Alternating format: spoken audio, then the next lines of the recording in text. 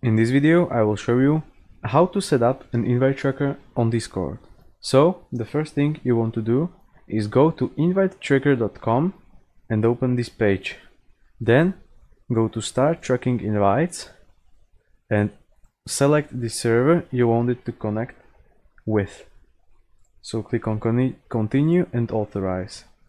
Yes, I am a human.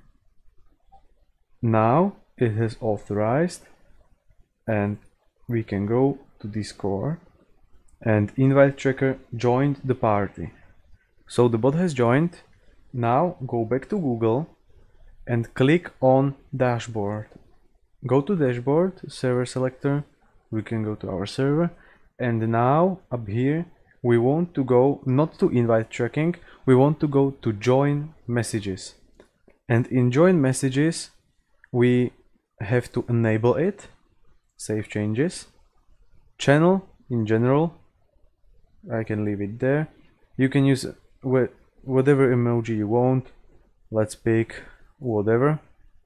And here you have the text that is member has been invited by, it will say by who, and has now how many invites. Okay, so you can leave the message and save changes. And now you set up an invite tracker on Discord.